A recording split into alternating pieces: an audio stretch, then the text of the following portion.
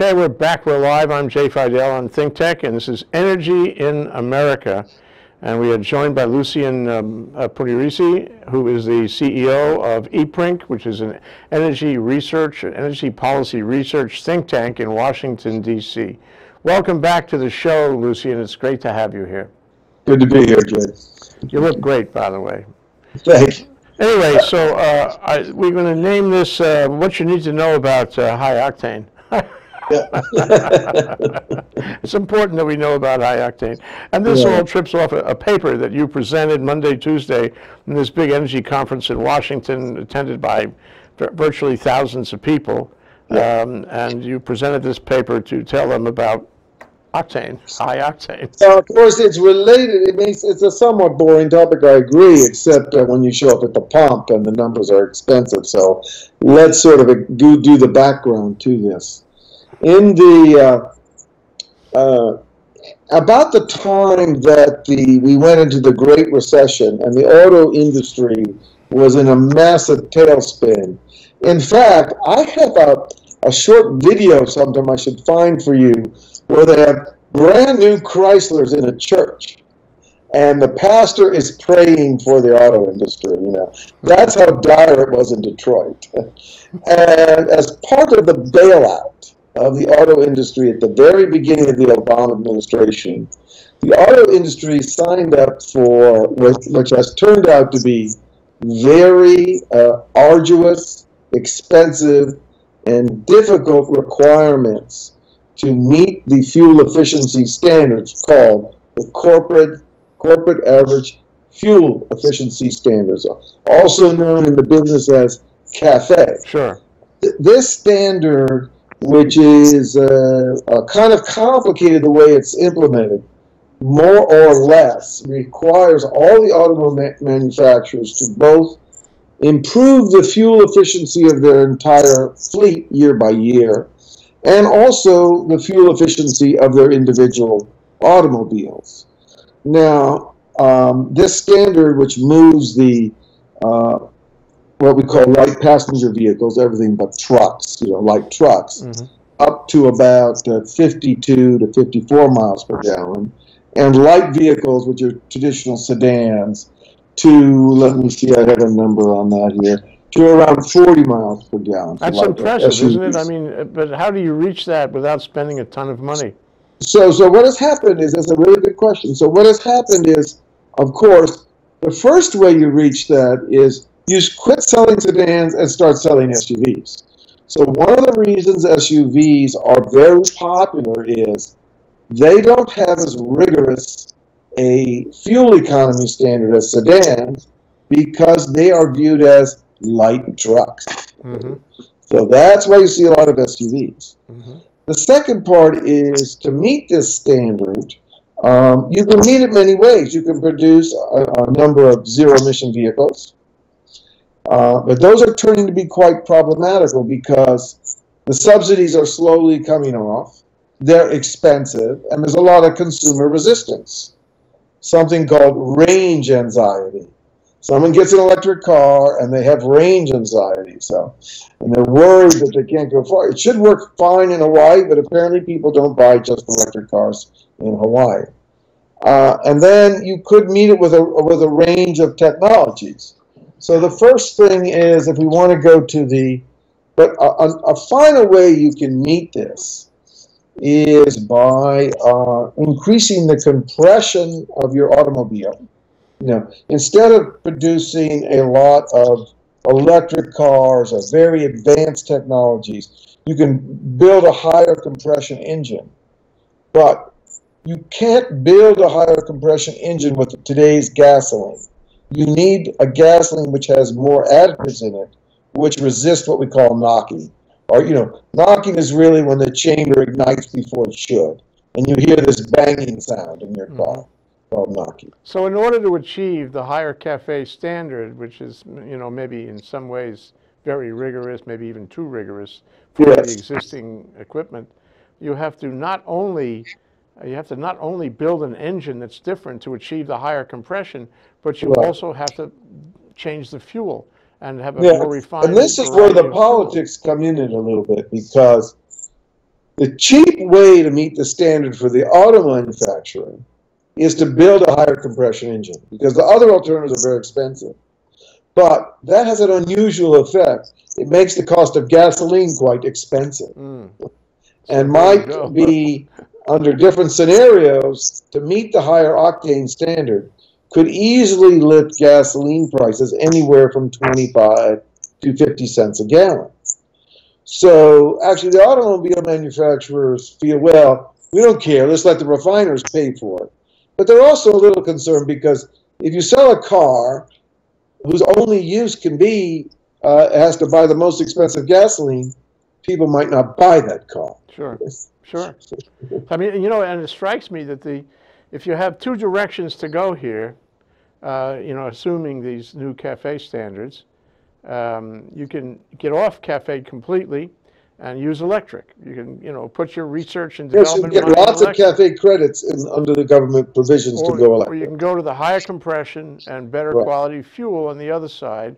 And it strikes me that, you know, I mean, here in Hawaii, we're all focused on clean energy, renewable energy, and ostensibly, or at least ultimately, electric cars. So if we put our investment into building a car with better compression and then finding better quality of fuel, we're going that direction instead of this direction, and it's a distraction from our stated mission of achieving renewable 100% by 2045. Yes, well, unfortunately, inexhaustible does not necessarily mean inexpensive. Okay. So this is the problem with these mandates and fixed goals that do not try to evaluate both, not just the benefits, but also the costs. And so I think this octane paper that we did is sort of the final piece in this debate. There does not appear to be any cheap solutions to meet the fuel efficiency standard, which are now set for 2022. And oddly enough, the government behavior in implementing these standards backloaded them. So if you look at the if you look at the slide on page 18, I don't know if you guys have that. Yeah, why don't we look at slide 18 and see it. Yeah, I think that's really the critical one. If you look at that, you can see that if you go out to 2017 or 2018, the way the government wrote this is that, you know, politicians like to write regulations that don't occur during their term. This way they don't have to explain why it's so expensive. So and if you look at the CAFE required versus the achieved miles per gallon, you can see that this regulation, which is supposed to be finished by 2022, most of the heavy lifting is before us.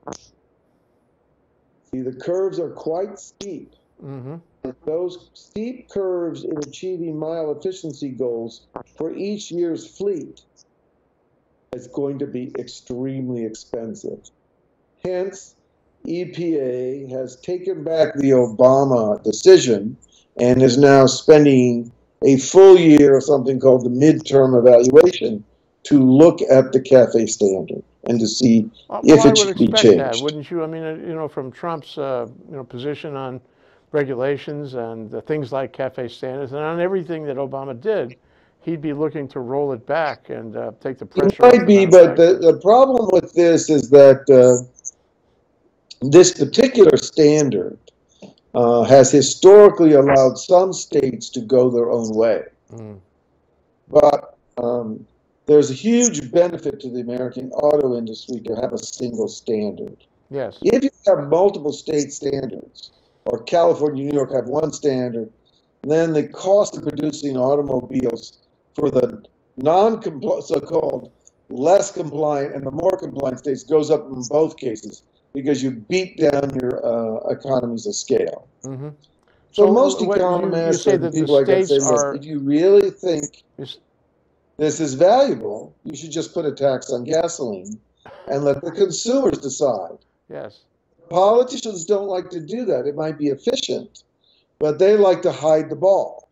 And how you hide the ball is you pass a regulation And you tell everyone it's free, but of course it's not free. No. So, but I just want to get one thing straight, and that is that some states are making more ambitious standards, despite whatever the federal government wants to do in terms Yes, of so rolling there back was the a CAFE provision in the standards. Clean Air Act, Yeah. right? This regulations are promulgated under a piece of legislation passed in the 1970s called the Clean Air Act. And the Clean Air Act initially started with California seeking a special waiver to the law, saying, look, the smog is so bad in LA, we can't have the same standards as the rest of the country. Mm. So when they got a provision to meet local air pollution standards, and as we discussed in the past, so-called tailpipe emissions have gone way down.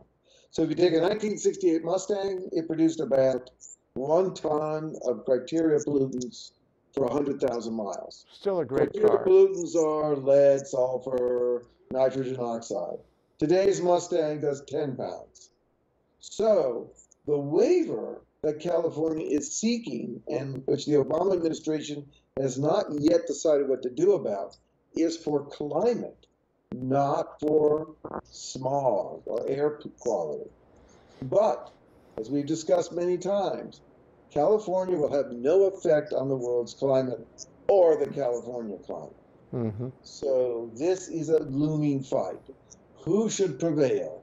A single standard for the U.S. set by the federal government, or local standards, which in this case are largely symbolic and have no effect on climate, but could be quite disruptive to the auto industry. Mm-hmm. So what's the bottom line of the paper you presented? The bottom line of the paper I presented was that, well, I didn't present it, Max Pizzero, our downstream expert, presented, was that, well, you've looked at electric cars, you've looked at all these other alternatives, and everyone was under the assumption that, well, this could be fixed with high compression engines, which are not that expensive, and higher octane fuel.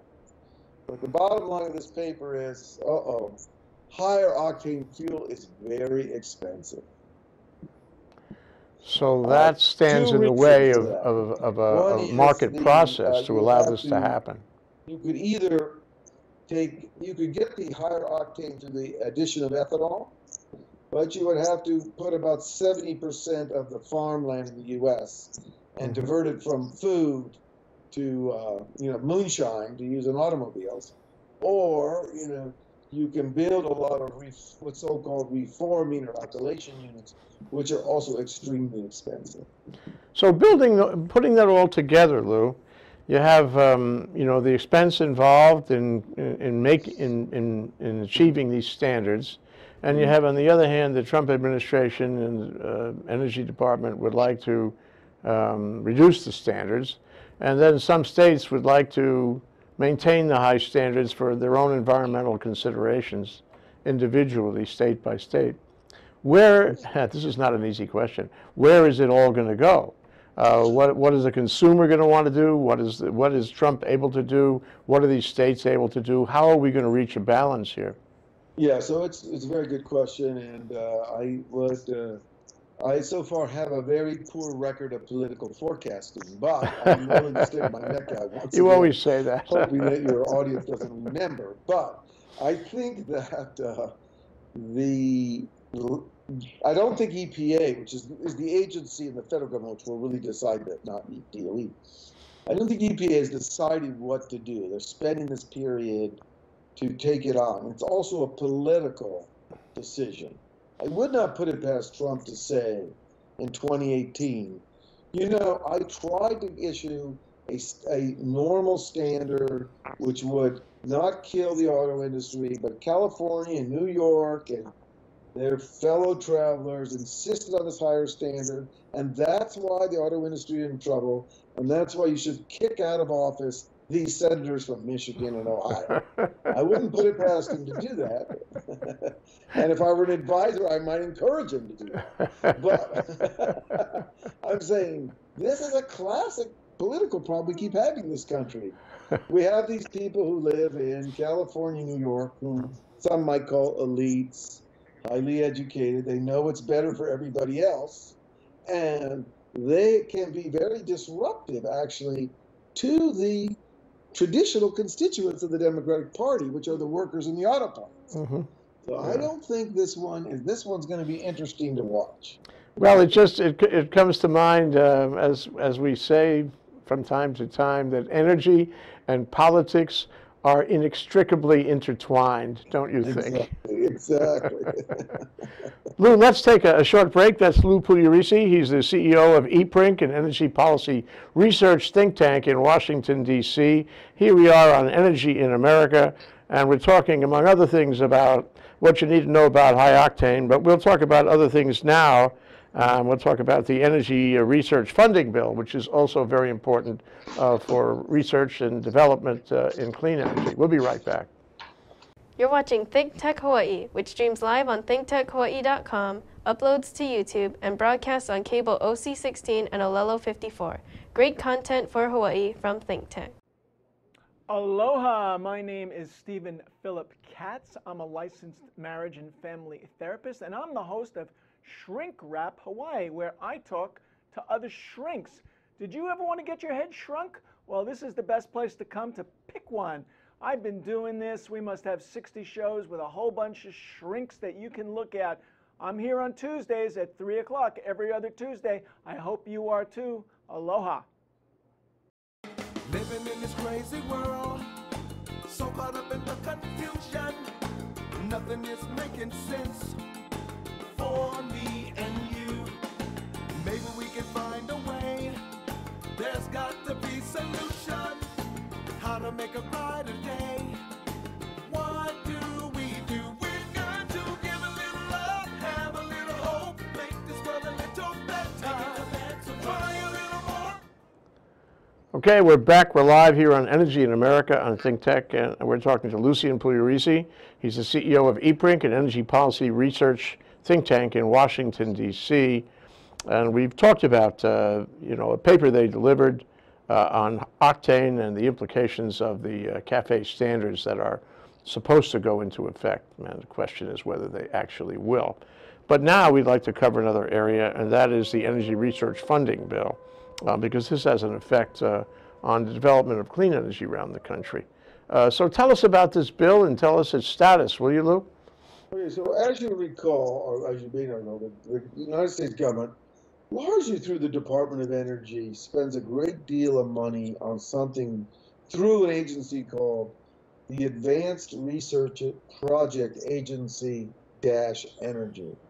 And this agency provides guaranteed loans for cutting-edge demonstration facilities, factories. It's not a traditional way the government funds science, which is traditionally the government funds money in basic research, and then that information, those findings are disseminated widely, and they allow the capital markets, entrepreneurs, to decide how to take that research and use it to make something useful for society, right? So, and the standard thinking about that is that basic research, it really doesn't make sense for any individual company often to do it, but that there are huge benefits to disseminating those results broadly. Mm-hmm. But and I'm not saying that's always the case, the government likes demos, but under the Advanced Research Project Agency, they began to provide guaranteed loans for like automobile companies. For example, Elon Musk got hundreds of millions of dollars, right, of guaranteed loans. A company called Fisker, which went bankrupt, got them. Another company called Solyndra. Do you remember Solyndra? Yes. Solyndra was a manufacturer of solar panels, and they went bankrupt in California. And so this created a lot of concern among the Congress, where some people believe, like it's any sort of hedge fund or any kind of research, most of the projects were doing well, but others, and you have to have a few failures, right? The idea was you would expect some failures, but it was a big political fight. But to put it in perspective, though, Lou, this is not direct funding, right? This is Yeah, a not lot of funding where the and there's a government lot just of pays one of political these companies to do criticism R&D. that the This is- government was picking winners and losers. This was the real part. Mhm. So, the legislation is now, the Trump administration sent their proposal for funding to Capitol Hill. Congress tore that up and did their own work. And so, because they were the ones that are going to decide what we're going to spend. And so they have started on this. And they have already decided that, for example, the Office of Energy Efficiency and Energy is going to see its budget cut from about $2 billion to $1 billion. That's a big cut. People at the University of Hawaii, I'm sure, are worried about this. They probably have some projects there. So that would be worth to look at to see how that. In addition, the House of Representatives is going to completely zero out the Advanced Research Project Agency. They're going to zero it down to nothing. I do believe the Senate won't have quite as onerous a view. They may try to put some more money into it. Mhm. Oddly enough, the Corps of Engineers will get a little bit more money. And I don't know if people know in Hawaii about this, but the Corps of Engineers is the basic agency that issues something called the 404 permit. And if you want to build a road or a pipeline or anything that crosses a so-called navigable water, which under the interpretation of the EPA is a puddle in the middle of your backyard, that you have to get a permit from the United States Corps of Engineers. Yep. And so there's lots of complaining that getting that permit is very difficult, takes too long. So Congress is going to give them a bit more money. They're going to sort of keep the nuclear program constant. So this beginning of the budget process is quite interesting. It tells us where we're headed. And other members of Congress are also trying to increase or stabilize the budget for basic science research. So the fundamental, more conservative view is, okay, let's put money into basic research, maybe even more, but cut out the stuff of picking winners and losers. Yeah. So what does this mean? To the people who are developing technology for clean energy? Because I mean, in Hawaii, that's really a mainstream kind of thing, and in fact, we have an energy accelerator here that is dedicated just to that kind of research and startup entrepreneurial, best practices, R&D. So the question is, how much of that money that might have been funded or guaranteed to these startups who are doing research, or these academic organizations that are doing research on renewables? For example, we had a show last week about HNEI's efforts, that's Hawaii Natural Energy Institute efforts at developing fuel cell technology, and they're pretty well advanced. They have scientists here from all over the place, and I wonder if these changes, in the funding bill, are going to affect them. So it would be good at some point to maybe do a program with them or to talk to them, because fuel cell technology is heavily funded by Toyota, basic research grants in Japan, even in the U.S. Some advanced, even Aramco, the Saudi Arabian oil company, is doing a lot of research in the U.S. on automobile technology. So, we have to look to each of these programs and see how much of this is based on federal money, how much is it based on state and private sector grants, and then finally, is it basic research or are they funding an enterprise? Mm-hmm. If you're involved in fundamental research to advance fuel cell technology and you're disseminating that research, I think those programs are not going to get hit that hard. Mm-hmm. Yeah, well, that's, because Trump himself and his, ideological peer group, they've said that they're not going to try to change climate change. They're pulling out of the Paris Peace Accord and all that, and the flip side of that is they don't care too much about renewable energy either. And I guess I have some concern that that will filter down through the government, through the Department of Energy and everywhere else, and we'll see less research money for developing renewables. There is a legitimate concern that some of the funding is, and I don't want to use the word wasteful, but it's not really directed at the most effective. Let's take something that's probably no one in Hawaii cares about, coal, right? Mm-hmm. Today, the Kemper carbon capture and storage coal plant, right, announced that it was shutting down. And the Kemper facility, which I think might be in Texas, I'm not sure, Oklahoma, it's shutting down, and it's going to be replaced by a gas facility. Now, is that a good or a bad thing? And my view is carbon capture and storage might be a good idea, but people keep trying to deploy it before it's ready, because they get all this, they either get feed-in tariffs from the local PUC or they get money from the government. But the evidence is there that CCS is too expensive given the alternative fuels. So that's probably something it's time to kind of put a stake in it. It's done, It's we have to accept that everything we're working on is not necessarily going to make it. Yeah, well, absolutely true. But let me offer that sometimes when you have a high-profile, high-priority project, and a lot of people in Hawaii feel that clean energy is just that, you throw money at it. You know that it's not going to be totally efficient. You know there's going to be some slippage, some waste. But in order to solve the problem and move ahead, you spend the money and try it out. You take risks, as a business concern would take risks in order to move the needle ahead. I think if the government is going to take it out of the laboratory and deploy it as a commercial entity, that should be a much different standard. Then basic research allows you to try a lot of different things. But if you're going to deploy it and build a constituency around that commercial enterprise, and it loses money year in, year out. I mean, here's the basic problem with, I'm going to send you some other information. These things work if they don't get too expensive.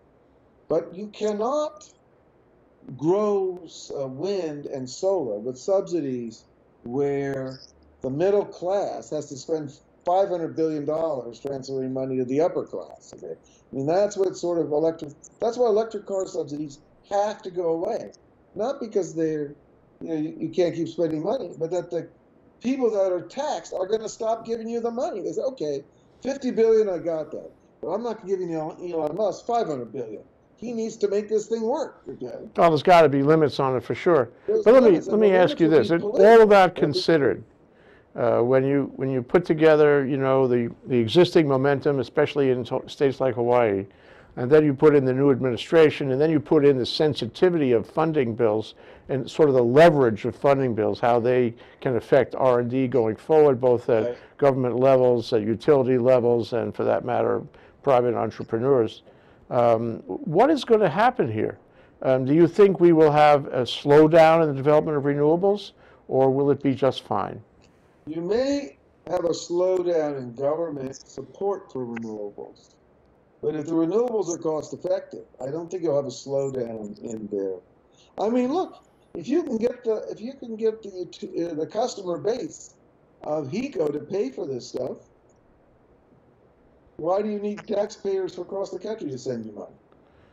I suppose that's a big question, and it's also a big question as to whether these guaranteed loans have worked so far, or whether they've just been a drain on the budget. I will tell you that if you look at the history of rooftop solar in Hawaii, it's not exactly covered in glory. I mean, there is a lot of money went down the tubes on that. Well, the good news is you'll be here in August. Yes. I will come in in the studio directly. Absolutely, I'll and wear I want to take you around and put you together with people who take you to every corner of the energy industry, all the activities we can find, so completely expose you to everything that's going on. And a lot is going on, Lou. Yeah, I'm very interested. I'm very interested. Well, thanks very much. We'll All talk right, to you thanks, again Jim. 2 weeks hence. And thanks for discussing these two issues with us. And we'll look forward to more next time. Thank you so much. Lou Pugliaresi. Aloha.